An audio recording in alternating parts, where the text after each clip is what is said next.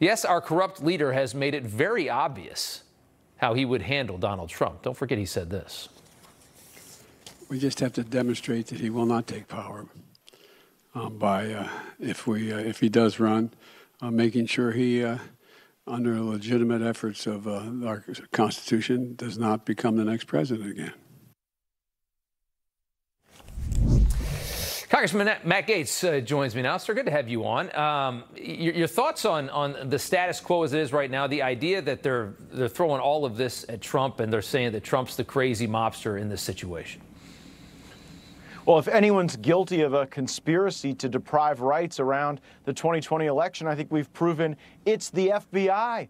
Yeah. Hey, Merrick Garland, the call is coming from inside the House. It wasn't Trump. It was the FBI out there trying to shape the information domain so that people didn't have access to the information about the very real crimes that were being committed by the Biden family. And just for a moment, let's take the defense and the facts most favorably to the Bidens. What they're saying is that, well, everyone's engaged in familial influence peddling. This is just how Washington works. You take money from foreigners who want to influence our government, and you convert that into policymaking for them. And gosh, the reason that's not a crime is because it's so pervasive. So the defense that you're a sleazebag, not a crook, doesn't really work too well when you're about to face another presidential contest. And with what we see from Jack Smith, it sure is something that we've just now found out that the third member of his prosecutorial team, a donor to Joe Biden's presidential prospects and other Democrats.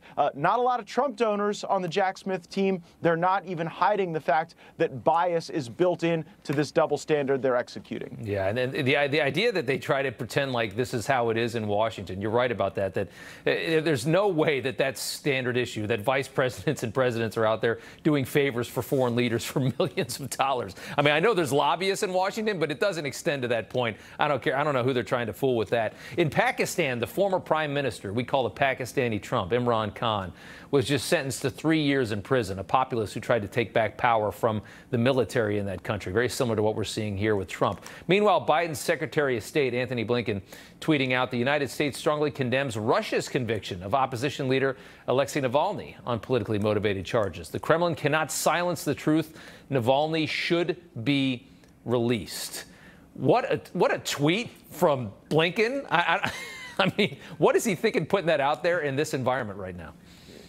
Without a hint of irony. And the sad thing is that this is an effective troll for Vladimir Putin. We've literally put Vladimir Putin in a position to clown us and troll us on the global stage by engaging in this legal tomfoolery against Navalny, when then in turn you see Joe Biden literally putting his principal political opponent in this precarious position with the intersection of criminal law and our politics. And like when you've got Joe Biden calling in to Hunter Biden's dinner parties, it's Joe Biden that's on the menu. He's not just there chatting with these folks. It's a demonstration of a corrupt influence that they have built their family on, that they've built this presidency on, and that we don't want our government built on. And let's cut the BS. Joe Biden put himself on the menu. This is not Hunter Biden's concoction. Hunter is the victim in this, in my opinion. Joe knows exactly what he's doing. There's no way that Hunter's leading the show and controlling the president of the United States like some kind of pawn, this crackhead son of his. All right. Congressman Matt Gaetz, we appreciate you coming on. Thank you so much. Thank you, Rob.